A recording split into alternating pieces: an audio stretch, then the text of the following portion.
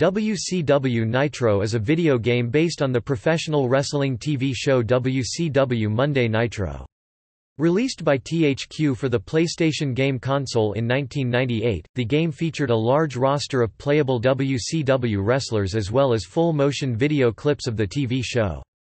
The game was followed by WCW, NWO Thunder, which was based on Nitro's Thursday night counterpart. Ports for Nintendo 64 and Microsoft Windows were released in 1999 and 2000 with the updated roster featured in Thunder.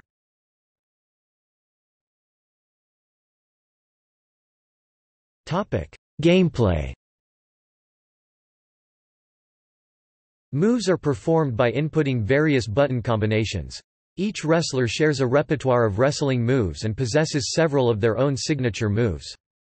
Modes of play include singles and tag team matches for 1 or 2 players, as well as a one-player tournament mode, where the player must defeat a number of wrestlers to be crowned champion.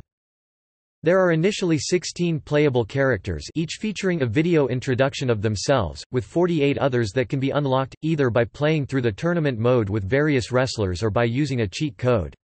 Some of these secret characters are WCW wrestlers or personalities, while others are fictional characters or THQ staff.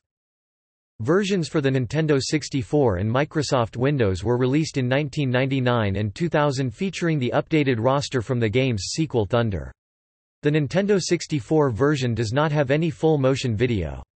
The Microsoft Windows version has the selection screen videos and an intro video, but no wrestler entrance videos. However, the Microsoft Windows version does support network play via TCP/IP.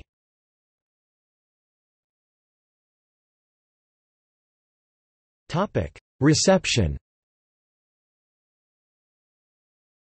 WCW Nitro received mixed reviews upon its release. It was praised for its dead-on WCW atmosphere, innovative control scheme, and large roster. Some reviewers, though, criticized its tedious controls and subpar graphics. The N64 port, however, drew the most criticism. The majority of negativity stemmed from the game's lack of new features and enhancements, overly fast pace, and poor controls. Released 4 months after the original PlayStation version, the N64 version also gained criticism for being simply a rehash of the PS1 version, albeit with Thunder's roster. Nevertheless, the initial WCW Nitro for PlayStation sold enough copies to merit a re-release under the Greatest Hits banner.